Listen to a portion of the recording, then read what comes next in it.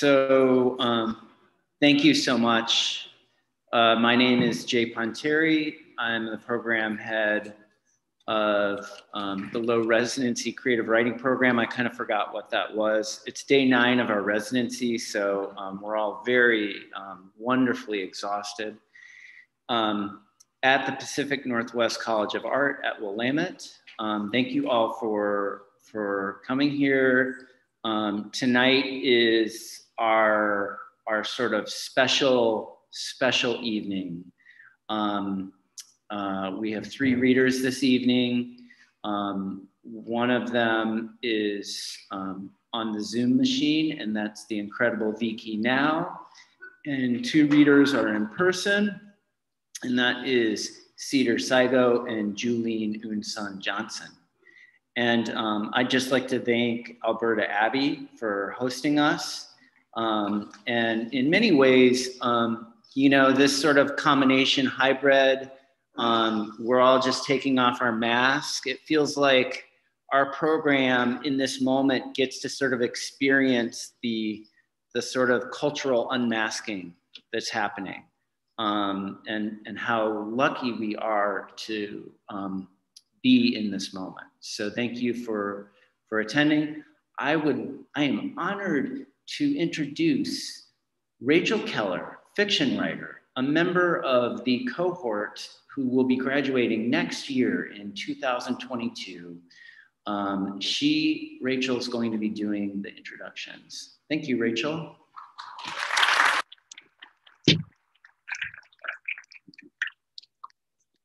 Thanks, Jay. So excited for this evening. First up, we have Julene Unsun Johnson. She was born in Seoul, South Korea. She was adopted and taken to Valdez, Alaska. Johnson is a McDowell County Fellow or Colony Fellow and the recipient of the Isabella Gardner Fellowship. She earned an MFA in Visual Studies from PNCA and an MFA in Creative Writing from the University of Massachusetts Amherst. Johnson's work has been published in Cirque, a literary journal, Nervous Breakdown, the Rio Grande Review, Whiskey Island Magazine, the Dunes Review, the Indianapolis Review, Zone 3 Trees, Neck Press, and other journals and anthologies. Her work is forthcoming in Poetry Northwest. Johnson read for Tender Table and House Poems Project. Johnson was the editor of special projects for Jubilee in fall 2020, spring 2021.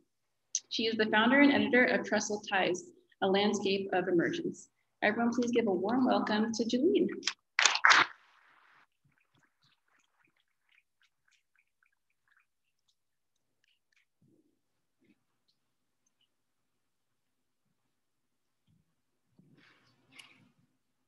Hello. Oh, sorry, you can't hear me.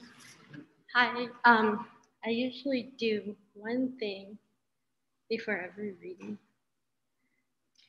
But I don't think it, oh, it looks like I got everyone. So, I'd like to thank Jay for having me and hosting me, and I'd like to thank PNCA for also hosting me and Willamette. And I'd like to thank MK because she was my advisor and mentor in my first MFA program here at PNCA. So thank you for welcoming me back into the community after just arriving here 13 days ago. Hard to believe, it feels like a lifetime ago. So thank you. And I'll be reading a little excerpt out of a nonfiction piece that I've been working on. Who is the owner of this space? Who is the owner of this place?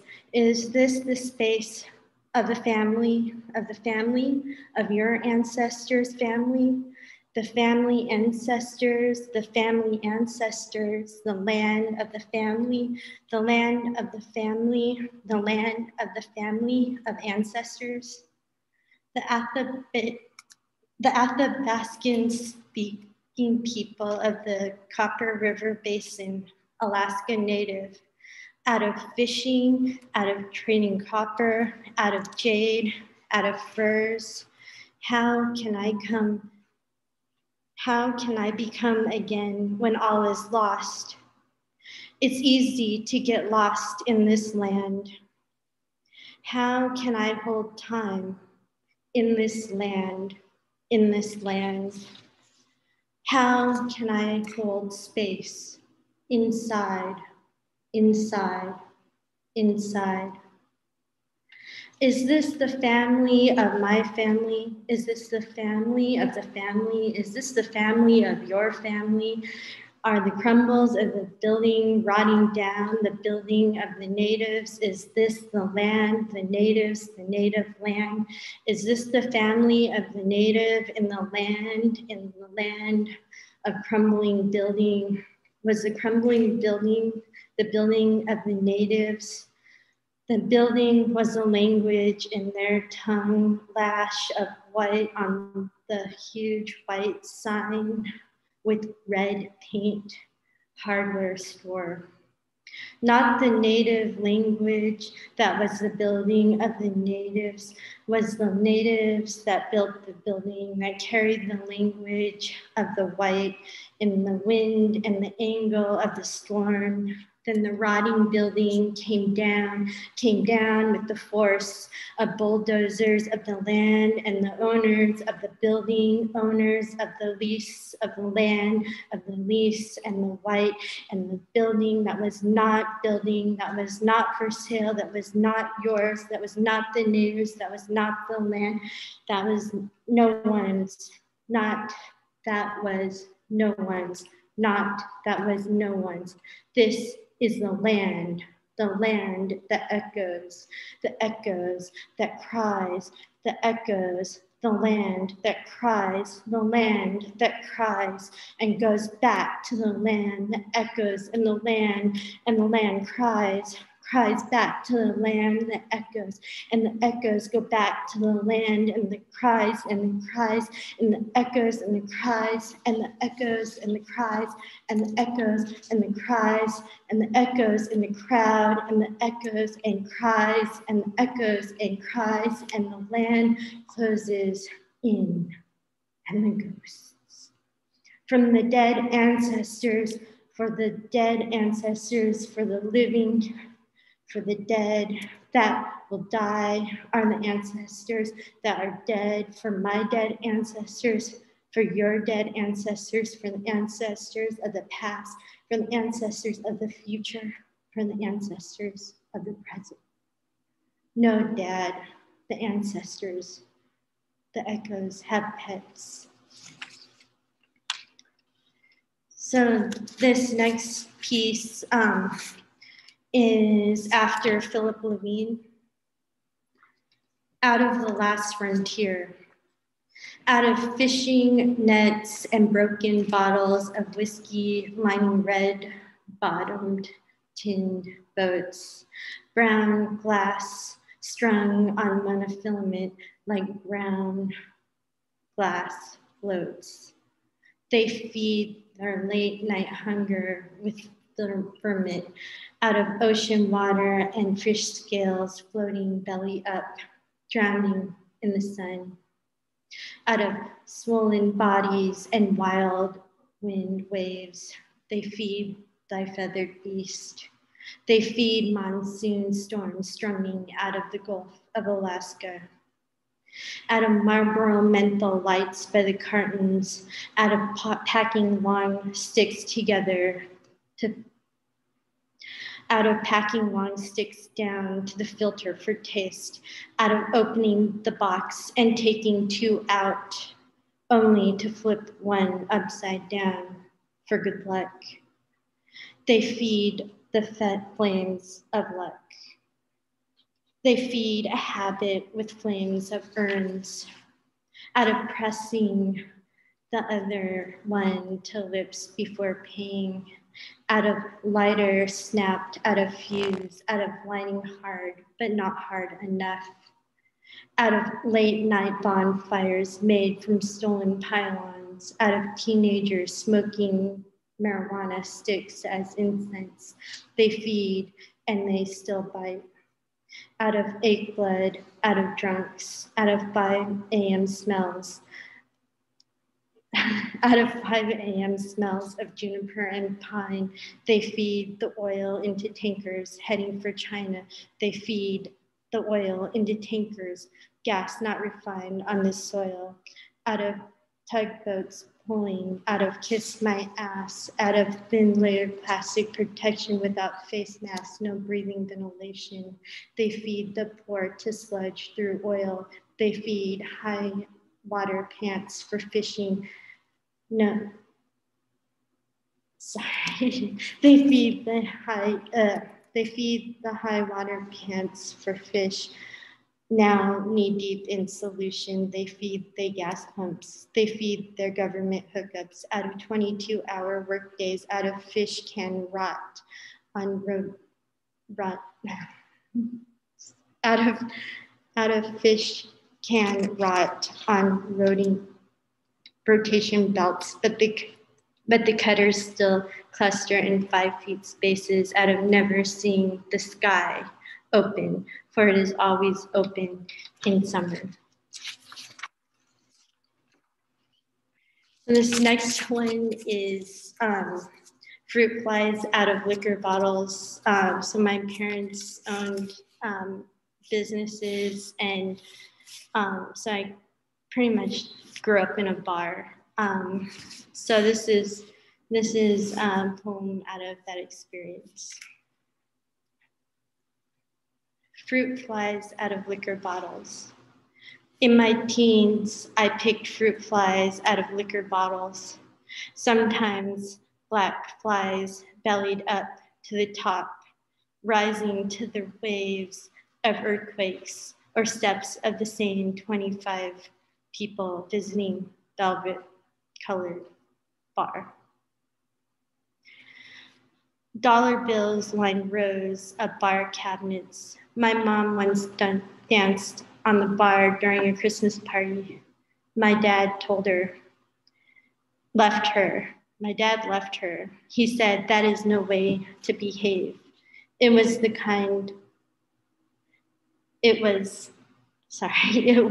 way he performed, the bar kind. Like actors in the bar scene at the beginning of On Deadly Ground, the bar scene shot at my bar before I could ever attend a bar in real life. The scene that renewed the Exxon Valdez oil spill years, Dad's Harley Davidson soft tail, reinvented over time, custom chrome, bought with the earnings from the oil spill and childhood coin, also made a debut in the film. The film was a failure. I was the only person to ride the motorcycle. Dad took me up and down Dedina Street. The street became a frozen lake in spring. Now was the glory street for the first motorcycle ride, until years later, one day I drove Danny's motorcycle into a blackberry bush and began feasting on berries. Billy and his friends went to the bridge to nowhere. They all began looking for the motorcycle and my body. I spent 25 minutes waiting in the bushes to see if they would find me. They never did. I left the motorcycle and found the boys frantically looking for me. When I was 8, I saw Deb, the bartender, selling cocaine in the refrigerator. I was hiding from my brother, light on, behind a crate of Budweiser. In my 20s, I called Deb a bitch for calling the cops on me. I had had 8 mixed drinks and a bottle of wine. Deb 86'd me from my own bar. My mom never argues. Tender meat. Have I ever told you a story? Yeah, you tell me stories all the time. Have you ever felt like dying? If you ever want to feel like dying, get dye pumped into your veins. Have you ever killed anything? I slaughtered a cow, put a bullet in its head. It fell over like a car crash. We cut its throat to spill the blood out. Tender meat, a drought to the heart. Did you see the marmot running in the yard? Is it the same one that runs through our yard? How do you know it's the same one? I don't know his name. He was taking photographs of the sky when he was driving. How do you know it was not an illusion? One time my brother was watching me while my mom and dad were at work. He pushed me off of the multicolored couch into the glass coffee table. The glass shattered. I think it was the most reasonable thing he's ever done. Phenomenology, windows, buck flies. This is no satire. Symmetry, half plant, half gutter, space between brow and abstraction, brown and cordial, simulation, recreation. What is like? What is empty? Can you see? Full, ball, stretched out, seen as human, flush, flushed.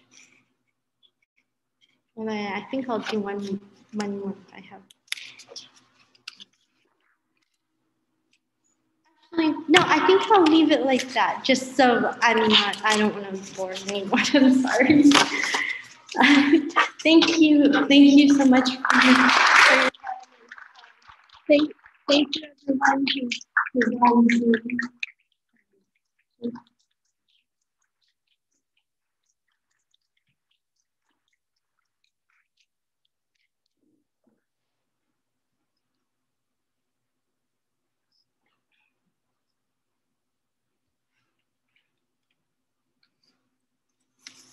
Thank you so much, Julene. Up next, we have Vicky Now. Vicky Now's work includes poetry, fiction, film, play, and cross-genre collaboration. Nomadic and prolific by nature, she is the author of the novel Fish in Exile, the story collection A Brief Alphabet of Torture, winner of the 2016 FC2's Ronald Sukenik Innovative Fiction Prize, and of 4 poetry collections, Human Tetris, Sheep Machine, Umbilical Hospital, and The Old Philosopher, winner of the 2014 Night Boat Prize. Her poetry collection, A Bell Curve is a Pregnant Straight Line, and her short story collection, The Vegas Dilemma, are forthcoming from 1111 Press Summer and Fall 2021, respectively. She holds an MFA in fiction from Brown University, and she was the Fall 2019 Fellow at the Black Mountain Institute. Everyone, please give a warm welcome to Vicky Now.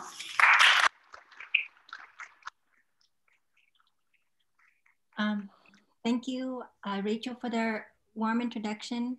And it was so wonderful to go after Julene. I'm going to read from, oh, and thank you for being here. Okay, I'm going to read from a little bit from each of my, The Old Philosopher. The poem is called, it's titled, My First Lover Said I Had a Small Tongue. My first lover said I had a small tongue and it was hard to friends kiss me, that there were 3 discs on my body that were softer than paper pesos, that I loved sour, sour, sour food, unripe guavas and the essence, or that you knew your voice would conquer the world, or you knew something in you that was conquerable, that there was conquest in Spain and Cadiz and the Strait of G, not G-spot, mind you, Africa, or that you knew there was no afterlife and I knew the meaning of life and I held the clavet to the universe, that were 1,000 minds unwinding in the distance and the ozone layer is climbing the stairs from Babylon, or that you could speak Vietnamese if you wanted, and if I wanted to, or that the tongue was like a hammock, rocking the mouth in the heat, dividing the atmosphere and hemisphere. And there was no between us, or that you knew there was no windows into souls, and there was no such thing as clave and clave and clave, or there was a lighthouse in the moon's backyard that the world did not spin, but spent its day sitting in Walmart's toilet, or that you knew, I knew that love was made of dust and light, and maybe nails where the hammer walked away and then returned, or that you knew that spring was drying its wet fingers on the sleeves of winter's polo coat, and that the snail was crawling slowly from my memory and sitting quietly on the throne of your memory, or my memory was your memory, and that the tongue has no infrastructure, and the electricity was the lymphatic drainage. And then I'm going to read from a piece from a short story from my wife, from my collection, A Brief Alphabet of Torture. And the story is called My Wife's Ears and Nose. The hours of disbelief rushed me to hold myself at the center. I've been holding myself together these long months, these ridiculous, silly years. There are times like this when cutting my wife's ears and nose wasn't enough. She kept on dishonoring me in ridiculously silly ways, dishonoring my manhood, dishonoring my family, and my mothers won't stop complaining about her. She would return anyway, and of course, you know how silly it is for a wife to leave her husband, and my penis would ache like those terrible moans at nights with stiffness and disorientation. And I would inhale and consider all things possible, what I would do to her. My family would approve, my mother in particular. Oftentimes my friend would ask, well, how did you cut them off? Did you wait until she fell asleep? Did you drug her? Did she struggle? Of course she struggled, thrashing about, and I had to pin her down like a ravaged animal. She was wide awake for it. And with a kitchen knife, I hacked her first ear off. And before she realized what was happening to her, I forced her to face the other direction. Like how betrayal is the symbol of love, I hacked her other ear, like cutting a bull's ear off after a bullfight. Cutting her nose was harder. Pinching her nose for grip was the most natural exercise. Wasn't the most natural exercise. It was the altitude of her nose too. It was a predicament, the crunchy bone tissue. There were these amazing ways in which, as the head of the household, I have to consider for my family's sake and for my future's sake. My life has drawn long like a water pipe and these long rivers that wash through me. Sometimes I listen to the secret voice of the earth's face that hollow out and my fibrous fingers aching and muscle bound. I feel like a tree uprooting from my wife's sudden torturous ugliness. My wife wouldn't understand the kind of sacrifice I'd made for my family. I didn't want to cheat her face out of its beauty and grace and magnificence, but I had a duty to protect my inner community. A wife who runs away, someone has to take responsibility for her fugitive efforts. There are laws we men have to abide by, fundamental laws about family and community, the role each individual has in the community of hands and mouths and legs. How would she feel if I ran away too? Wouldn't she have the right to cut my nose off too? Cutting my wife's ears off gave me power. It made me important in the community and it made me untouchable to other men. They saw how I was a model citizen, a man of my word. They saw how quickly I was willing to defend the law of the community and how much I was willing to sacrifice for it. Even sacrificing my wife for it. It has been long and true that a wife's beauty isn't important and should be hidden away like a song. I sing this song privately to my lips in quiet long hours where not a soul knows. I sing a sad song for the small river that lives inside of my manhood. It breathes, runs, and expands. My wife should know that I love her, unbridled, these effortless hours that marched to and fro between other armies of hidden men. And then the last piece that I'm going to read from is called A Bell Curve is a Pregnant Straight Line. It is my collection of poetry that's coming out, Press 1111, in about 17 days, give or take. It is launching on my birthday. Okay, so the poem that I'm going to read from is actually the title of the collection. A Bell Curve is a Pregnant Straight Line. Thank you everyone for being here.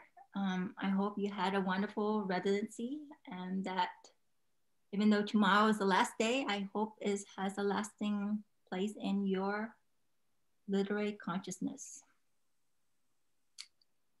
Thank you. So here it is. A bell curve is a pregnant straight line. What does coolness look like? A block of ice the size of an entire estate in Moscow, a cubic foot of cloud with corners touching and sensing its own border like a nebulous blind sitting in an invisible cage made of atmosphere.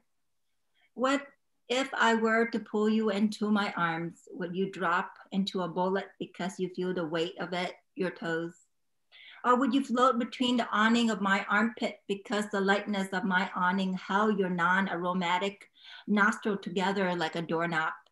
Perhaps you feel the weight of my kiss merely because you are in my arms sliding up and down like a teardrop that has climaxed to the tip of your forehead hair. When I held you in my arms, I felt the levity of lead and the density of your tears.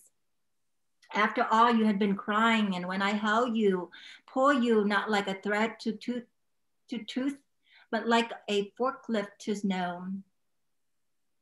When I held you in my arms, you arched your body backward, just a little, or maybe you are light like a summer equinox. When your tears fall on my blouse, your sea sits like a stone on the throne of the human river. You are at home, painting over Cezanne. In my arms, you are mistaken, your tear dropped, I mean, or was it your window of opportunity, which was maybe a mistake, because my armpit isn't a cockpit. Crying is not an act of flight for cats, for chimpanzee, or is it? When you begin to cry, you are descending toward the mountain in your solar plane of solitude, confusing anticipation for a clinic box. You pull on my sleeve and you sob a little into it. Later, when your wrist is aware of itself, it feels a pool of gourmet nasal output, definitely made of mucus, 2 hours of sobbing, sitting wet on my sleeve. I think I learned to elbow chicken thighs by submitting to chicken thighs. You asked your mother if you could color her underwear with the melancholy of tomorrow while your friends chill out with diaper rash. Sometimes your mothers borrow underwear from your grandfather and your grandfather lays on. Sorry, I digress some. What I mean to say is that it is not okay in winter to cry on my sleeve. Summer is okay and maybe spring, because when that pool of mucus turns itself into one slab of ice, my bloodstream from the regional sleeve stops moving to my fingertips. When my blood stops moving itself around in that area, it means that my hand from that glacial sleeve won't function anymore. So to undo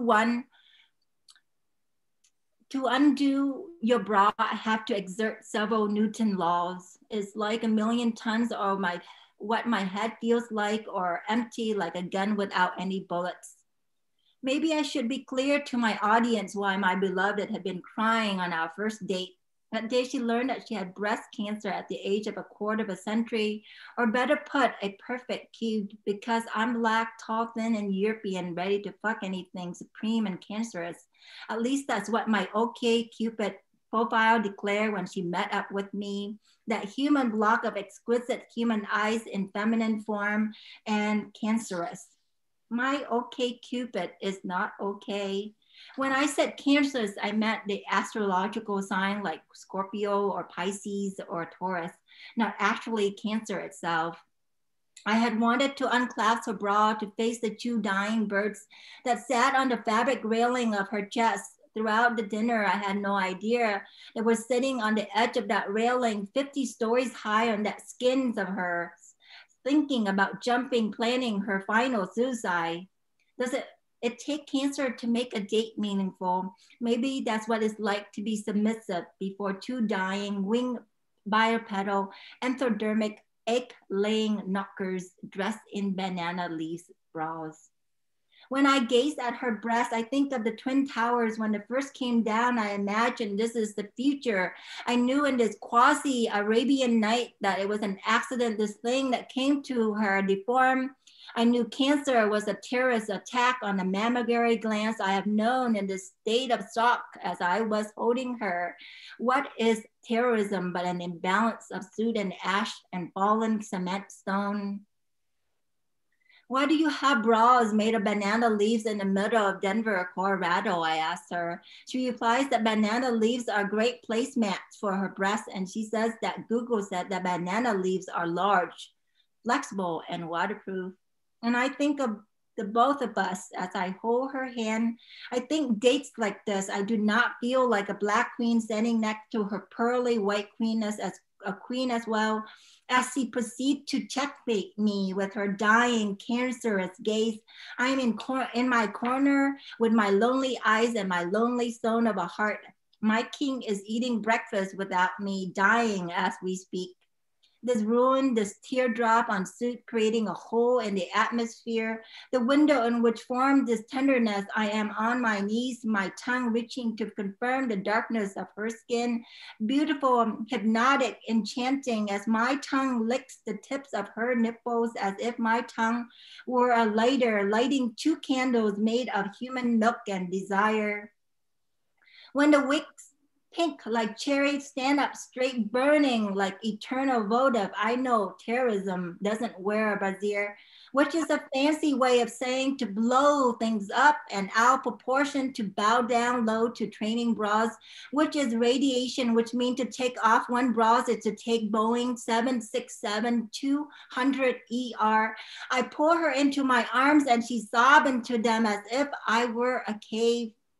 I pull her into the symmetrical ruin, the home of my heart, in which there were these warning signs, these alarm bells. When she wore that shirt, I swore something was wrong. When I unbuttoned her bra made of banana leaves stitched together by blue synthetic thread, the collapse, I hold her. I told her, your female form is a jungle. As the banana leaves fell on the edge of that memory foam before rolling their angulated cups into themselves so that they look like two notes of headphones, containers of tropical mammary music. We're getting to know their concave selves better. If you must face an echo while you are an echo, why not be a symposium for two cancerous pearly introverts? Why not let Plato play around with her female Play-Doh with rhetorical necklace, logical tits, mathematical mammalias? If an echo has to find its soulmate in a concave proscenium, such as a cup of a brazier, why not let Beethoven Symphony No. 5 to be the synthetic altitude of a kiss, as I kiss every centimeter of her skin while she sobs into me, my armpit, my cockpit, my spit, anything that rhymes with the human pit.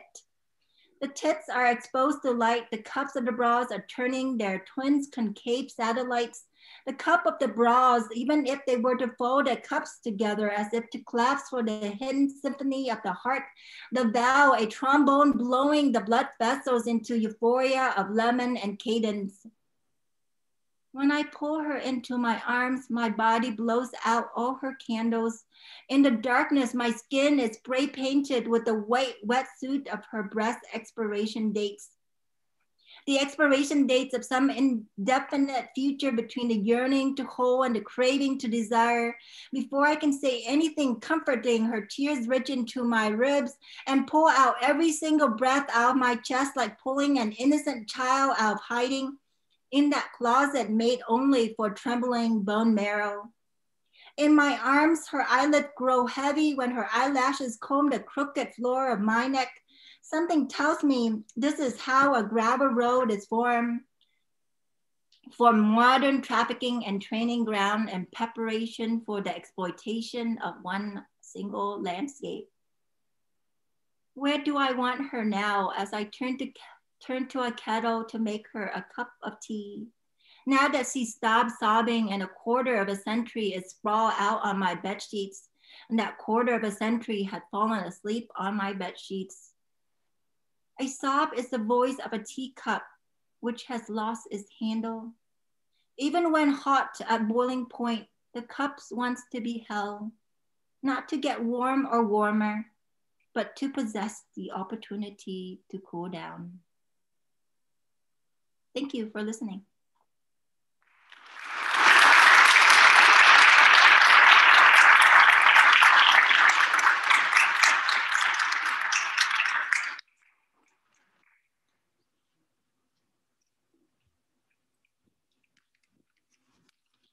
Thank you so much, Bea. Up next, we have Cedar Saigo. He was raised on the Suquamish Reservation in the Pacific Northwest and studied at the Jack Kerouac School of Disembodied Poetics at the Naropa University. He is the author of 8 books and pamphlets of poetry, including Language Arts, Stranger in Town, Expensive Magic, 2 editions of selected writings, and most recently, the Bagley Wright lecture series book, Guard the Mysteries. He has taught workshops at St. Mary's College, Naropa University, and University Press Books. He is currently a mentor in the low residency MFA program at the Institute of American Indian Arts. He lives in Lowell, Washington. Everyone, please give a warm welcome to Cedar.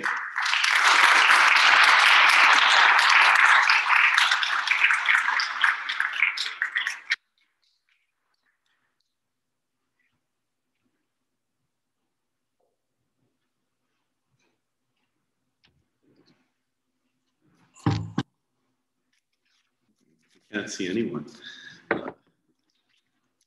I just want to say, first of all, thank you to Julene and to V. Thank you so much for your readings. And to everyone at PNCA, I've had a wonderful few days here.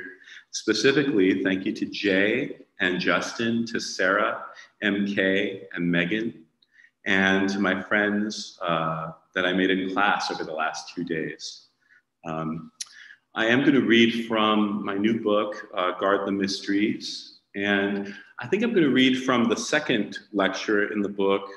I'll read an excerpt from it, and then I'll read a few poems to close. But the second lecture in the book is titled Becoming Visible, and it's one of the 2 sort of autobiographical pieces in the book. And it starts with a quote by, I guess, my favorite poet, John Wieners.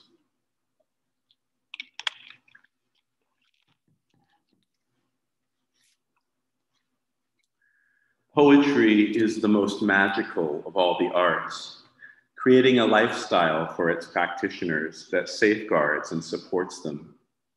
Along the way to becoming an artist are many pitfalls for those who do not write, do not know what true magic is. Many today become artists by adopting their looks and gear, or else adhering around or to those who do practice this satisfaction. I cannot imagine a single day when I have not spent dreaming or conjuring certain habits of the poet.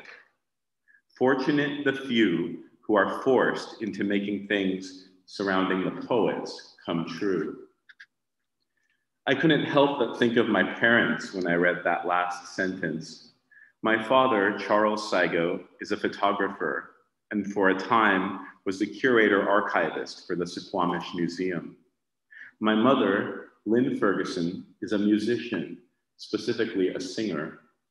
Both of them have always kept to a high personal standard, as well as maintaining a depth of belief in the arts. They allowed for a romantic tradition.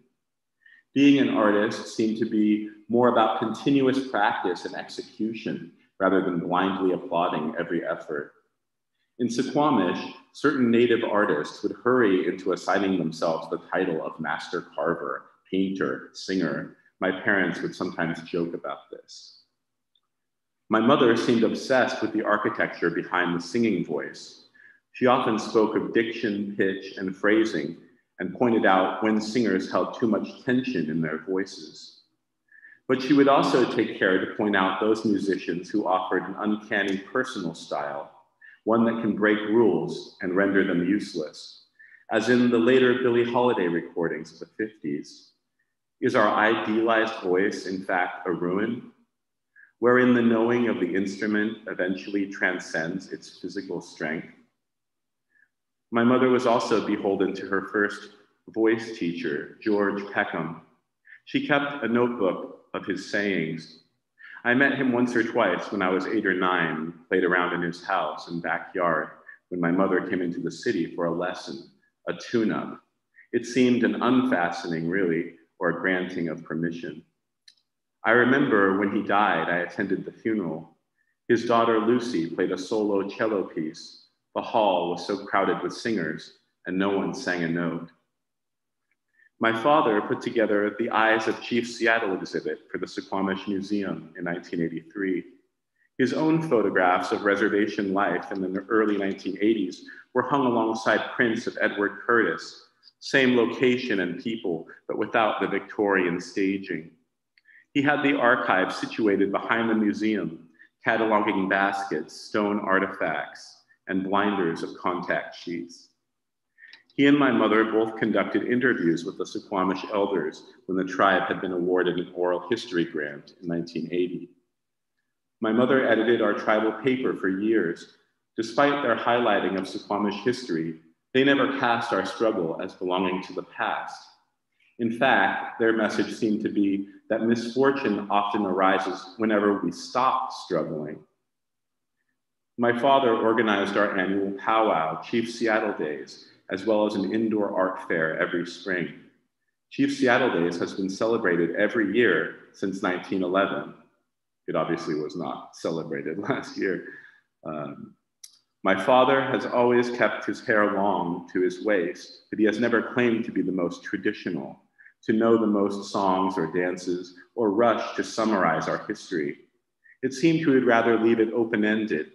At the same time, he has also kept a black and white record, a family tree for the Saigo family, hand-drawn and typed and taped together, which still hangs on the long wall of his living room.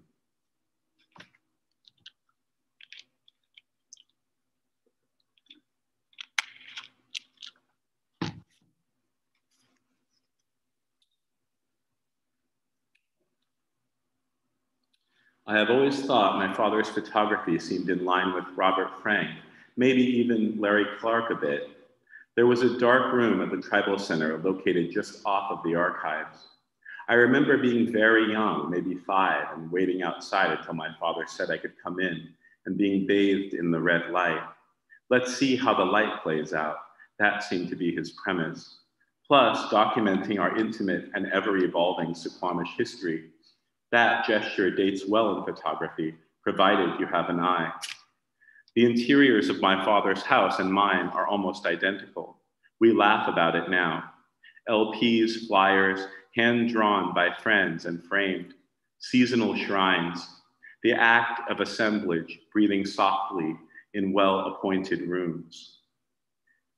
And now there's a poem just called Things to Do in Suquamish. Smoke salmon, call San Francisco, like totally.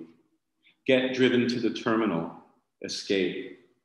Come back after dark and feed the horses. Alfalfa, Timothy, oats, pick their hooves. Visit the Suquamish Museum. The eyes of Chief Seattle are shut, his spirit to himself.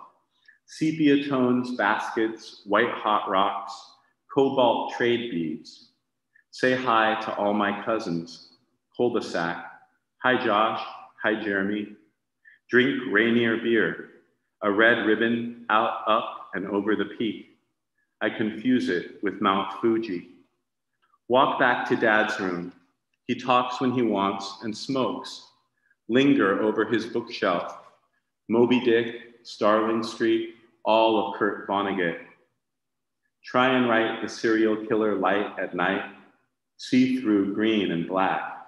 Give up. Try prose. I would be remiss if I didn't speak a bit more on Chief Seattle, as he was buried in Suquamish. His dates are circa 1780 to June 7th, 1866, Some people say 1870. He was the chief of both the Suquamish and the Duwamish, two kingdoms separated by the Puget Sound.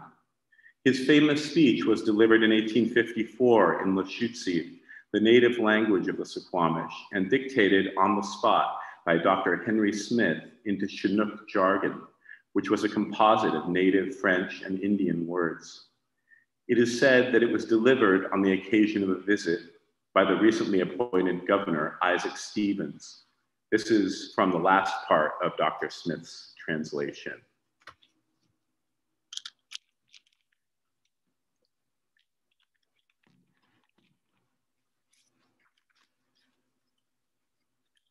And when the last red man shall have perished from the earth, and his memory among the white man shall have become a myth, these shores will swarm with the invisible dead of my tribe. And when your children's children shall think themselves alone in the fields, the store, the shop, upon the highway, or in the silence of the pathless woods, they will not be alone. In all the earth, there is no place dedicated to solitude. At night, when the streets of your cities and villages will be silent, and you think them deserted, they will throng with returning hosts that once filled and loved this beautiful land. The white man will never be alone. Let him be just and deal kindly with my people, for the dead are not powerless. Dead, did I say? There is no death, only a change in worlds. Its dictation was obviously haunted with the element of poetry from the start, but it sounds to me more like Baudelaire than any possible American source, maybe Edgar Allan Poe. It feels rooted in imagery as much as in rhetoric. In fact, it is the animation of his imagery that makes the threat of being haunted believable. Native prayers have always sounded like poetry to me, even when delivered in English. We thank the elements so resoundingly, you feel the gravitational waves around the words as they are spoken. That is still the manner of address in Suquamish. It is also freely acknowledged that all art is a form of medicine. My father rarely spoke of spiritual matters, but when he did, he used the term the creator, as other Suquamish families often did. We believe in the creator. I think I was always taken with that term, haunted by the responsibility of making poems and drawings. I saw a like-mindedness in the poet Charles Olson's statement, I am a maker of poems. And now to test out those theories on poetry, this is called On Distortion. Welcome everything in, using both cursive and print in the same paragraph, or voluminous examples of cross-writing during Civil War when paper turns scarce. When the words do not resolve but clank and die next to each other, arbitrary actions leveled at flagstones in architecture, resetting our margins after the poem has already been typed into emotional paragraphs. A hovering form of distortion that we die and only the recordings will go on existing. Who filled my head with such dark and exceedingly separate stars? Ghosts I lifted along the turns of wandered roads, ahead of the game, behind the times. We regret our early books for their lack of innate distortion, a dead yellow breeze onto the gold coin floor show, molten lights. When he faints from terror, she busies herself, a crinkling irritation, violin, electric black. A writer is a foreign country coated in ritual dust. I mistrust my neighbor's children, all government. They have come out as a terrible person in droves.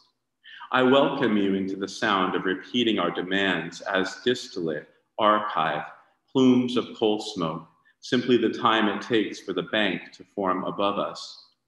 Living goes on to resemble its cure, and setting that against John's line, sexual facts are tiring too. I dreamt Christopher Smart as the escaped lunatic hero who begins to detain fascist after fascist through force. Shadows of iron lace, St. Peter's Street and Royal for the final chase. For I will consider my sonnets unconnected, titled, and dull forever after this, fluttering after, full of worry. I will keep blowing out this brutalist stricture in music, demanding a dynamic in language that mirrors the mind is insanity, a common distortion, where there is no actual clash and surrender. It's every day and still has a sprung enclosure effect. Orange and black wall falls over 2 pages. I make endless destroyed works as they will make the best poetry, exquisite, half forgotten, a torn tissue, 4 to 8 specks of unequal green.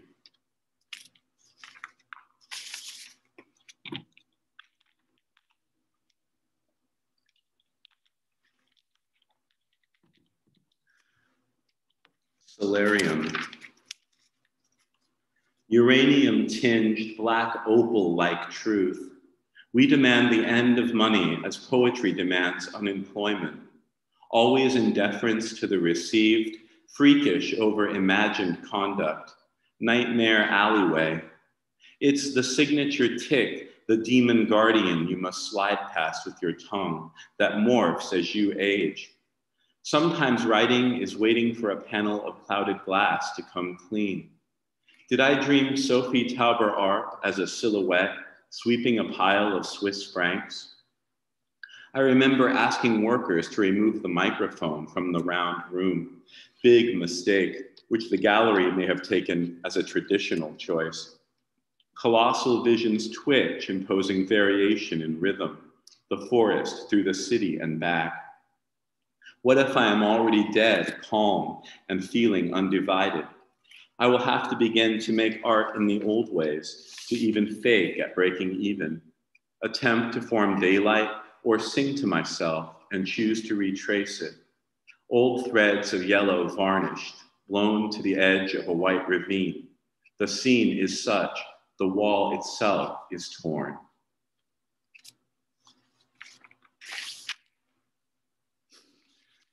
And this is a poem in memory of Diane de Prima. A spiral and a star. Driftwood, bright white, turns the flame blue at its base. Diane's slight shake and dry mouth. I watched her turn young again, and then a bit drawn and whimsical as we became reacquainted. Put to work at her bedside, transcribing new revolutionary letters, dawn poems, snares that are set to explode across centuries into further collapse. Dream after Christ Church, after Freddie Mercury writhing up against your ear. Turn heretic and teach me the changes, elated, deep in dream, where I might find you, turning again, slender to the night.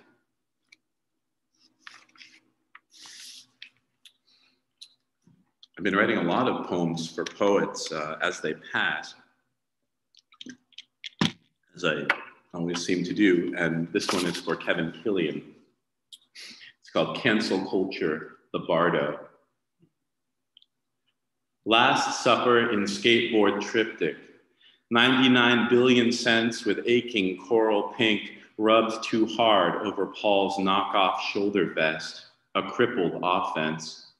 The one that is just Christ beheaded 112 times, Christ wandering out in Martha, spacing at Beacon, trotted out again upon the ramparts.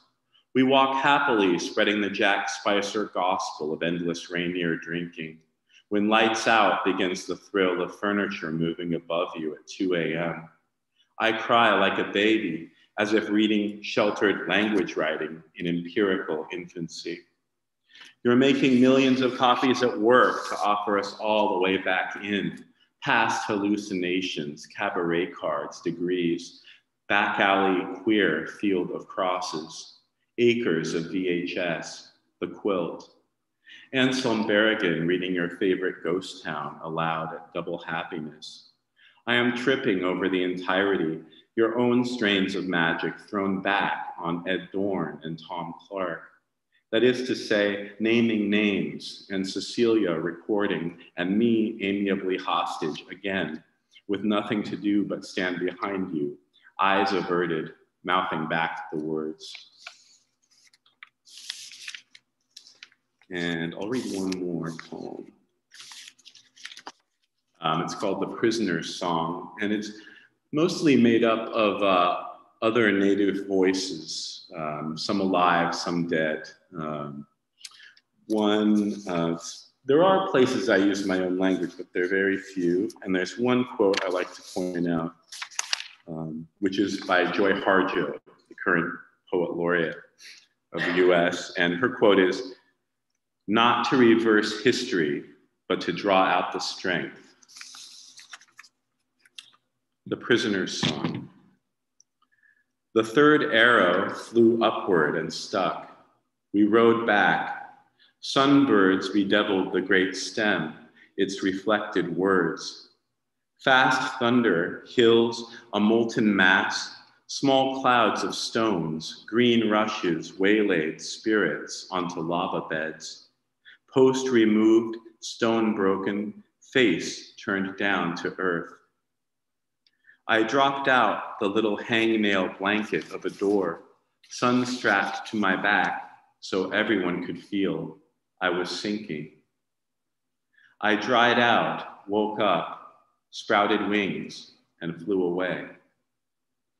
Looking glass is dead. The circular blue paper is the sky. We see some green spots which are pleasing. Are the commissioners clear as I am? I gave them a blue flag which they pretended to cherish.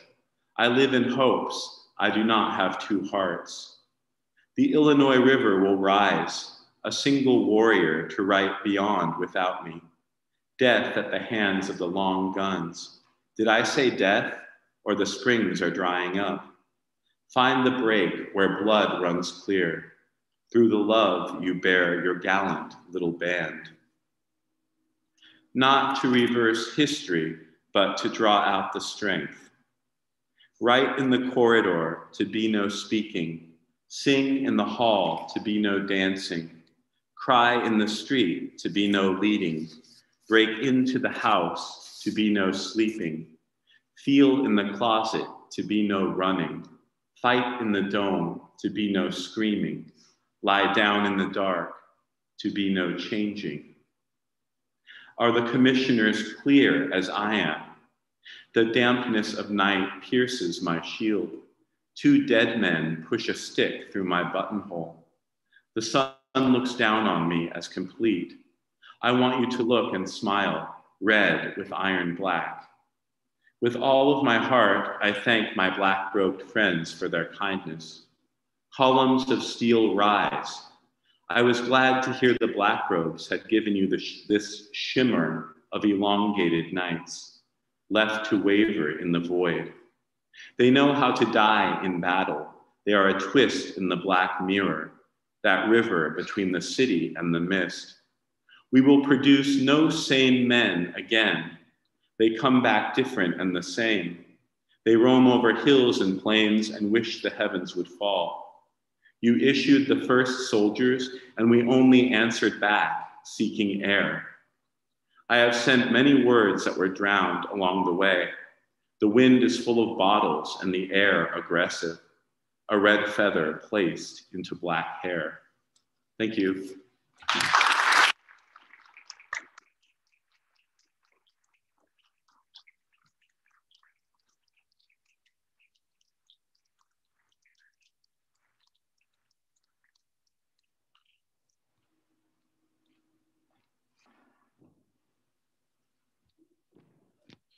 Gotta get up here. Thank you, everybody, for coming this evening. Let's have another round of applause for our readers. Eileen Johnson and Cedar Saigo. And thank you to Rachel Keller for doing our introductions. And thank you all for attending in the room and on Zoom.